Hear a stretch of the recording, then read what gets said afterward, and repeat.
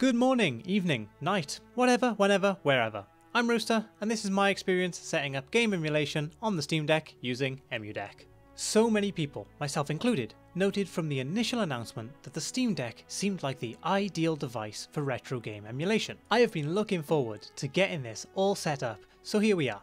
In this video, I will outline my experience on getting emulation set up, while also showing you how I did it, and how the emulation works. So for this, I decided to use a tool called EmuDeck. This is designed to make emulation on the Steam Deck as user-friendly as possible, and that is exactly what I wanted. EmuDeck will basically be doing most of the heavy lifting for us, including installing emulators for us in more recent updates.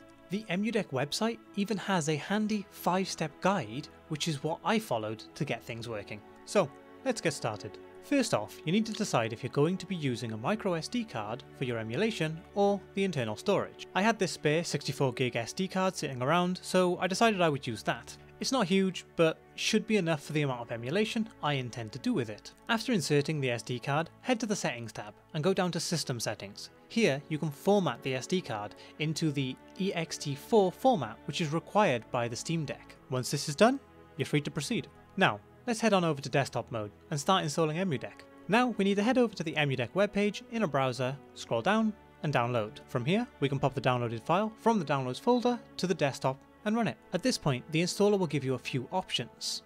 These are well explained and the choices here are up to you, but here's the ones that I chose. Expert mode for the install to the SD card, yes to the CHD conversion tool, no to the PAL tools, as although I do have some Linux terminal knowledge, I'm not looking to use it a lot with the Steam Deck. Yes to the Steam ROM Manager update, yes to the Emulation Station install, I selected all of the optional emulators to install, yes to RetroArch bezels, yes to RetroArch autosaves, 8x7 SNES aspect ratio, and finally I kept the 16:9 hack for all three systems shown. Now EmuDeck will install everything with the selected settings. This can take a couple of minutes, so I left my Steam Deck to do it. If you chose to install Yuzu, some additional configuration instructions will be displayed. I don't really want retro achievements, so I selected no here, but the choice is yours. And finally, the installation is done. The final window will show you where to put your ROMs and BIOS files. Due to copyright, I can't show you where to get BIOS files or ROMs, so you'll have to do some searching yourself for that, but once you have them, that's where you'll put them. The next stage is Steam ROM Manager. First, you need to exit out of Steam completely. When you do this, the Steam controller settings will disconnect, so you'll lose control of the mouse for a moment. But once it comes back, your left and right click will no longer be the click on the touchpads, but will now be your triggers. Just something worth remembering. So, with Steam now closed, we can run Steam ROM Manager. That should have been placed on your desktop when you installed EmuDeck. This is what is going to organise all of your installed ROMs and put them into the Steam UI for you, with very little effort on your behalf. You can see down the left side toggles for each emulators you would like to be imported into your Steam library. Deselecting any of these will stop them from being displayed in Steam, but you will still have access to them in Emulation Station if you installed that too. Now we're going to head over to the Preview tab and click Generate App List. Here it will detect all of your ROMs and even download box art for them if the naming convention is correct. If any games are missing their box art, then you can manually download and add images yourself. Here you can see I got lucky and all games found box art. Some even found multiple, and I could cycle through to choose the ones I liked.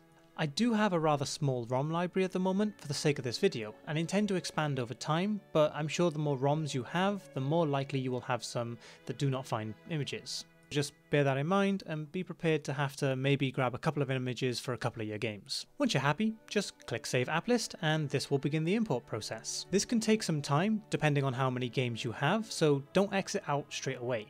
You can check the progress in the Event Log tab to make sure the process is complete. From there, we're done. Head back into gaming mode and all your games should be there.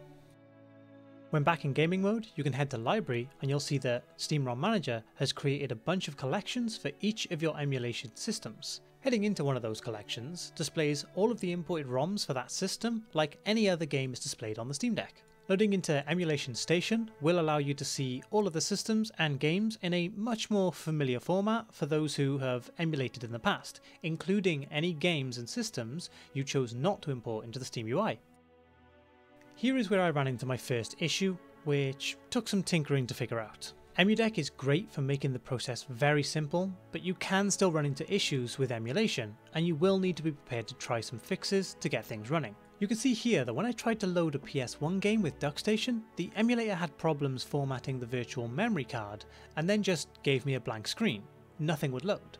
I didn't have this issue with the other emulators, so I knew this had to be a mistake on my end. So I hopped back into desktop mode and fiddled around with some settings. I tried launching the games from the emulator standalone and tried formatting the memory card manually in DuckStation. Neither of them seemed to work. The solution in the end turned out to be the BIOS files. I had the BIOS files in a folder when they needed to be in the root BIOS directory, so I moved them out of their folder, and as simple as that, everything was now working. This was my mistake, and the fix was easy. But it's just worth noting that issues like this can happen, and it will be up to you to solve the issues manually. Google will often be your friend though, so I wouldn't let that put you off emulation. So enough about the setup. How well does this run? That's the most important question, and although results may vary, as is the nature of emulation, I have to say my experience has been amazing.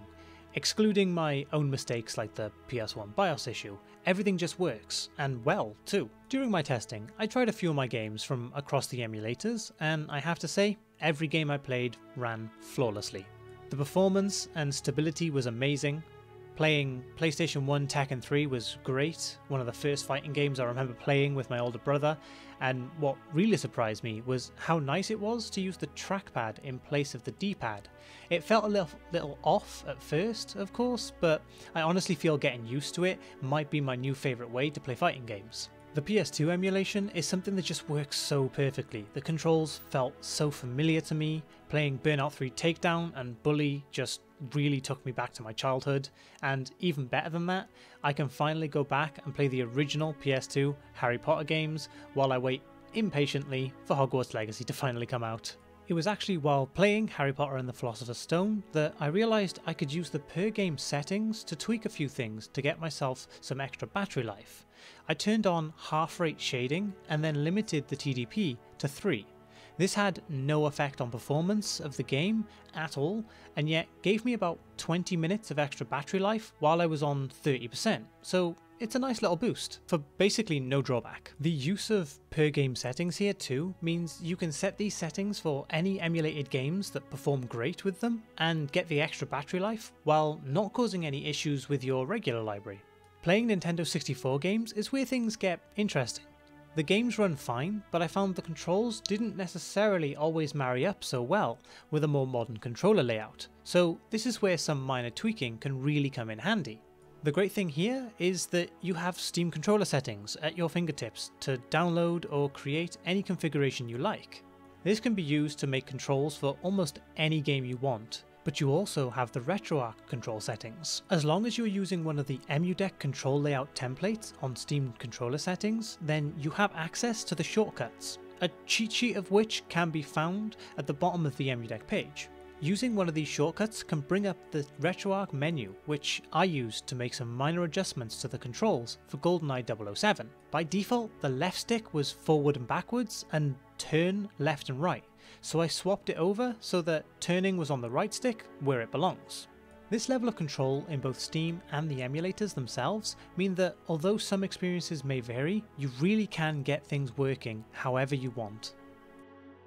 So through all of this, what are my final thoughts? The Steam Deck was built for emulation.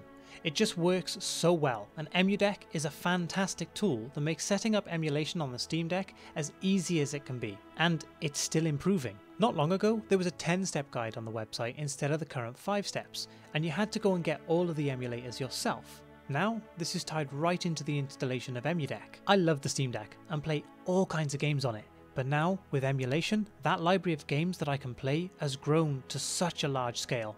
I couldn't be happier. Well, I hope this has helped you decide if you want to emulate on the Steam Deck or even helped you get it set up. Thanks as always for watching. Don't forget to give me suggestions for future videos down in the comments, and I'll catch you in the next one.